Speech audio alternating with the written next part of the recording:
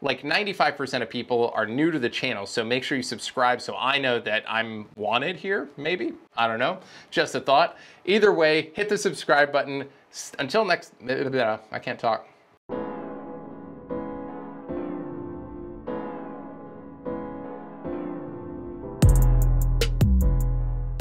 Hey, what's up nerds? Mike here. In today's video, I'm going to show you how to spot traffic using vRealize Network Insight from other countries. And all I'm going to do is show you a couple of queries that you can execute in Network Insight that will let you see this data. It's always eye-opening, and I find it useful, especially in today's, we'll say, political climate, whatever you want to call it. It could be interesting to see this type of data. So regardless of why you want to see it, let's just jump in and I'll show you how to do it. All right, so here we are inside of Network Insight. Now, keep in mind within Network Insight, you have this search bar on the left, or this menu, I should say, with all of these options. I don't use that a whole lot. I like using this little query bar. I don't even know if that's the proper name, but that's what I'm gonna call it. And in this case, as far as how to see the data from other countries, right? If I just type flows and hit enter, you can see all of the flows in this environment. We can see 115,000 over the past 24 hours by default, and we can change that time frame right here. So we can specify maybe the last week. We can say between a certain window, whatever the case is. I just want to point that out. That might be a review for some of you, but just be aware of that. Now, this is all flows. So in order to see traffic from a specific country, we need to build out a query that extends this basic one, because this is all flows and we want to kind of tailor it down to specific countries. So to do that, what we can do, or one way we could do that, is we could say, let's do flows, and I'm going to do a space. We'll say source country, and I'm just going to type that out. By the way, if I just do source and scroll down, you can see some of the other options you have here as well. So you have a lot of options. I'm going to do source country, and then I can either do an equal sign and specify a specific country. So I can do, we'll say Russia, and hit enter. Now I'm looking at all flows coming from Russia into my environment. That is pretty much it, right? That's a pretty straightforward approach. But what if we wanted to do multiple countries? Well, in that case, what we could do is we can actually remove that equals, and instead we can say flows where source country in, that is where we're going to do a list. And you can do, by the way, the opposite is not in, but either way, the syntax is the same. So we can say in, and then we can do a parentheses, and now we can make a list. So I could say China, comma, Russia, comma, Canada, Mexico, or something like that, and then close that bracket off. So now what I'm doing is all flows from one of these countries, essentially. So I'll hit enter there. We can verify that, by the way. If you look right here on the left, the filter, we see China, Russia, Canada, Mexico, and we see the vast majority of our flows are coming from China in this example. All right, so that's one way we can do it. Now we can actually build on this.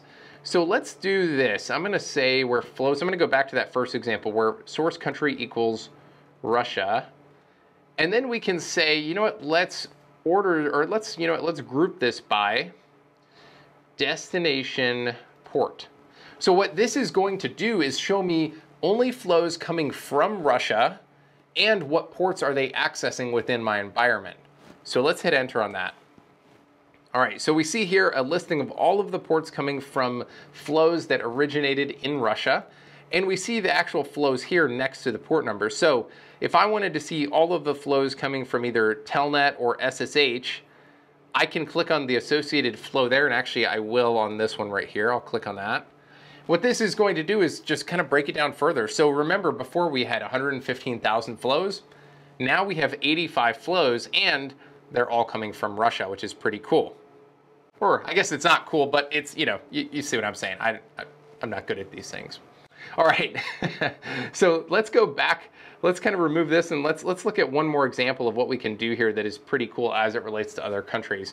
What we could do is, let's look at traffic to a specific application. So we can say flows, let's click on that. All right, flows to, I'm gonna do application. We'll do that one actually, AWS FitBike. And let's say flows to that, and let's group that by source country. So this is just going to show me what countries are accessing this application. And by the way, I did flows to application here. I could have easily done flows to VM, flows to tier, or flows to AWS VPC, for example. So there's a lot of things I could have done with this, but this is just a very, very brief example. Now there's one more query that I want to show you, which is pretty cool, because all of what we've been doing has been focusing on inbound traffic. But one thing you might be interested in from a security standpoint is what traffic is leaving my environment and where is it going to? So there's one query that I came up with, which is pretty cool for this. So we could say, let's look at all flows where flow type, by the way, flow type is one of the most helpful operators here. So you're going to do flow type equals, and then you have all these choices. You can say destination is AWS, Azure, going to the internet, coming from the internet, VM to VM traffic, VM to bare metal. There's a whole, there's a bunch of these, right? You can see some of those here. In my case, I'm going to say flow type is destination is internet, and I'm going to say destination. Actually, here let's go back. For some reason that didn't. Oh, okay, I forgot to put the parentheses or the quotes there. All right, so then we can say destination is internet, and I'm going to say destination country. We'll say equals China. Let's go with China. And then from there, okay, so this query right now is going to say, show me all flows going to China, essentially. So flows destined for the internet, and they're going to China. Now, we could take this a step further though, and we could say, let's go ahead, once we get those results, well actually I'll hit enter here and then we'll do that. So this is all flows going to China from my environment. Now let's build that out further, because right now this is just kind of just a list, right? We have 770 flows. We don't really know what's what, where's it going or anything like that. We can say, let's add to that. We could say, let's go ahead and order those results by, let's do, let's do traffic rate. And I'll hit enter.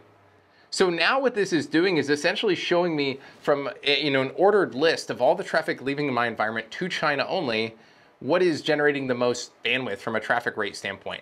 I think this is interesting because if someone gets into your environment and starts exfiltrating data, you would want to know where is it going to, and you would see a spike in traffic. Now obviously there's not a lot of traffic here, so there's probably nothing malicious here, but I just wanted to illustrate the point. So that said, I hope you found this useful. Either way, until next time, stay safe and healthy, and most importantly, stay nerdy.